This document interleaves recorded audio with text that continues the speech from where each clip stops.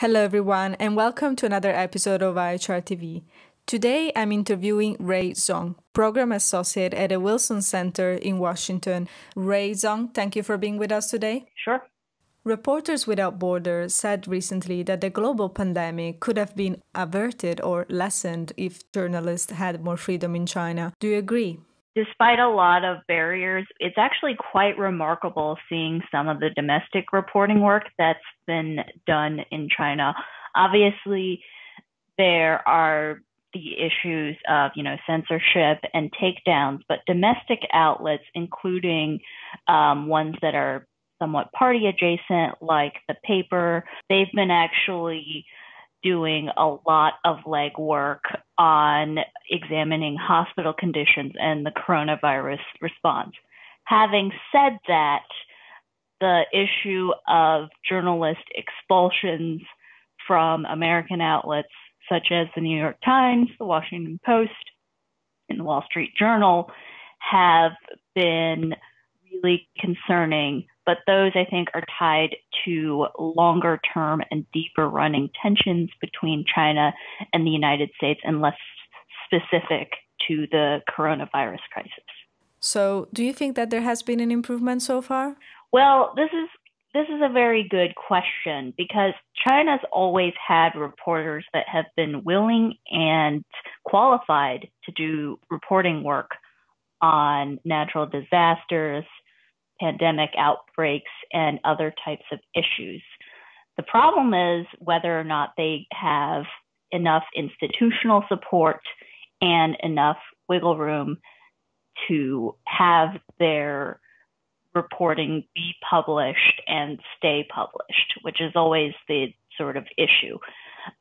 In the case of COVID-19, a lot of work ran into the issue of, well, this might be a rumor, or this isn't a sort of politically palatable issue, so it's branded as a rumor. And so that really hindered the speed with which reporters could get information out to the public and the ability of the public to really digest and act in accordance with the news they were able to consume. Chinese doctor Li Wenliang tried to warn his colleagues and people about the danger of this virus, but he was told by the police to stop making false comments and was even investigated for spreading rumors. How did Chinese media report on this story?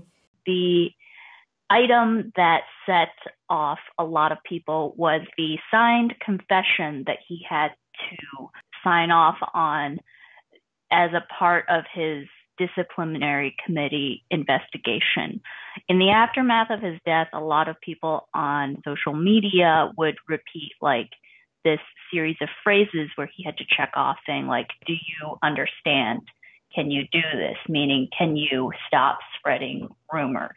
The Chinese government is, if not anything else, really, really prepared to manicure, to sculpt, and to ensure that its official narrative is the narrative. So right now they have an official timeline for China's COVID-19 response that's been released. It's obviously the authorized and what they designate as the authoritative narrative.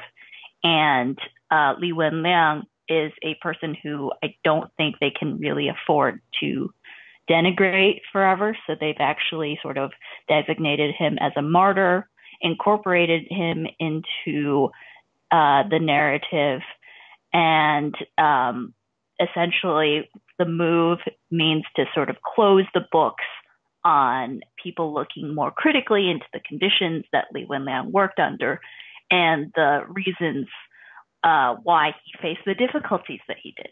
From accusing its doctors of spreading rumors, how did the Chinese government end up depicting China as a global leader in the fight against COVID-19? This is, I think, something of a challenge that the Chinese government has run into as time has passed. People now know about this doctor who was very nondescript before this. He was just a rank and file eye doctor. In its global response, the cover-up, which is mostly domestic, is something that I think a lot of governments, including the US, this is something that they've been confronting China about.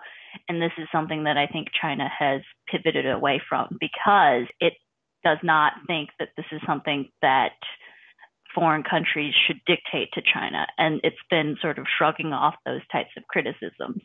But because of the domestic scale of the cover up, they did have to discipline somebody, and that somebody was the Wuhan mayor who was replaced.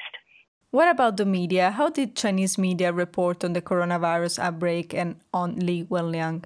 Well, first of all, there's a political motive to preserve the political security of the Chinese Communist Party, which means preserving the political security of Xi Jinping. And so Xi Jinping's actions obviously got like a little coat of gloss. He has to be depicted as the person calling the shots in what China's done successfully. So infrastructure testing, hospital logistics, coordination, comparing China's sort of case drop with, how the U.S. is managing its COVID-19 crisis is also one tactic that's used. China is also engaging in mass diplomacy overseas and really incorporating that into the narrative.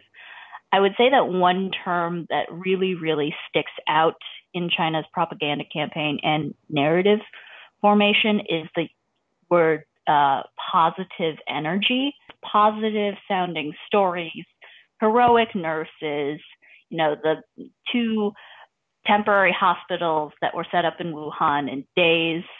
They use those positive stories to really take up a lot of space and take up people's attention so that less thought is given to, well, what caused this problem in the first place? Are there any systemic issues that we need to be paying attention to behind this?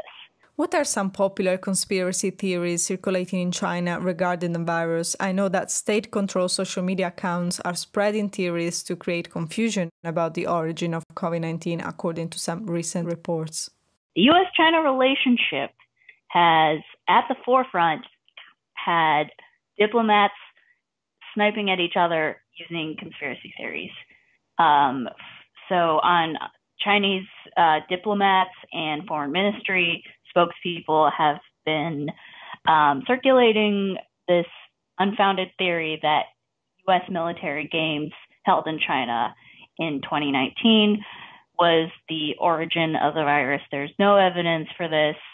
At the moment, there is also not really any evidence that the COVID-19 virus originated in a virology lab in Wuhan. There is a possibility that it did, but right now there's no way to know for sure. And so this has been the forefront of communications between China and the U.S. What needs to be done to halt the spread of fake news related to Chinese identity, culture, and habits? People that, have been saying, Chinese people eat bats, Chinese people are unclean. I'm not going to get into those because those don't actually deserve an answer.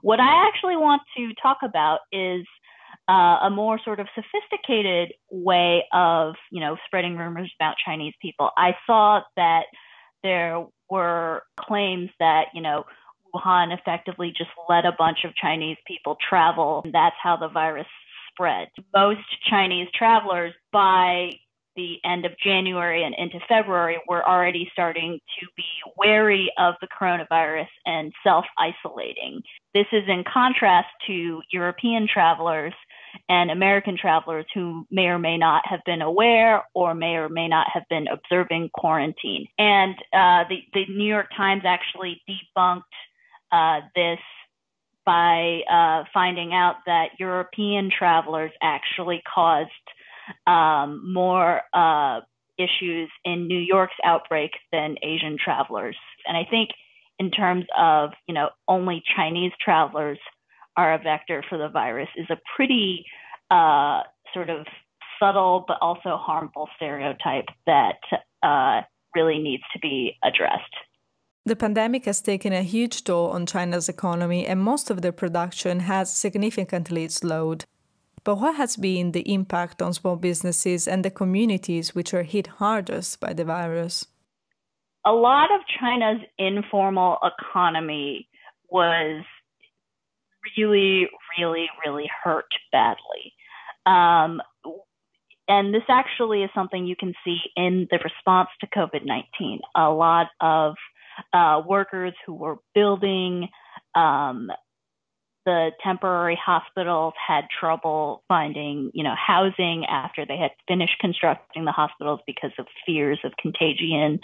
You had, hospitality and food service workers in China, most of which are rural Chinese who traveled to cities to find more stable jobs, were out of work. And since they were usually paid on temporary contracts or by task, they were unable to earn any wages during the period where Wuhan was under lockdown. Factory workers generally will, like if there are lower production outputs, which there are, they are liable to have their wages garnished or withheld. And as China's economy slowly sort of ramps up, both formally employed workers in its manufacturing sector and the informal economy of China's migrant workers, they're very, very vulnerable and are likely to be hit much harder than China's white-collar workers who are, teleworking at home. Now, let's talk about disinformation, because you have said many times that China is a producer of disinformation, but also a target. Can you explain more about this? I think that when China is a producer of misinformation, it starts at home, because China's goal is first and foremost to maintain political stability and political security for the CCP at home. As the problem of the virus, can be traced back to China, this is something that I think a lot of politicians have seized on as an opportunity to try to find like one single source of the problem. When COVID-19 is complex, it's comprehensive, it hits economies, it hits, a lot of different segments of different populations, and certainly in the United States, very hard. I think it's not something that can solely be solved by taking one type of hawkish policy on China. It's also something that you need to devise a domestic response to, and there are no shortcuts getting around that. Do you think that anything positive could come out of this crisis in terms of censorship and disinformation, both in China and globally? In terms of cooperation, I've been really heartened by some of the technical cooperation I've seen between, Chinese hospitals and Chinese scientific institutions and their international counterparts. But, as I mentioned previously, the more politically sensitive the information is, the less China is necessarily willing to cooperate or share the information openly. So there are obviously limits to this. You have recently worked on the Columbia University Journalism Review. Tell me more about it. So I was talking to a journalist named Ziyi Yang, who is also, like myself, from Wuhan. And our conversation basically encompassed, the question of how did the U.S. media respond to, the news of COVID-19 spreading within China in January. And obviously, many of the excellent China correspondents saw the gravity of the problem. Many of them were based in Wuhan and doing on the ground reporting. If you think back to what the U.S. media was really, really focused on in January, it was the 2020 election, pretty much around the clock. The COVID-19 pandemic, well, we didn't know it was a pandemic at the time, but that was something that really struggled to break through to the top of the news cycle, unfortunately. Rui Zhong, thank you. Yeah, thanks for talking to me. And thank you for being with us for another episode of iChart TV. From myself, Margherita Karkasaki, until next time, goodbye.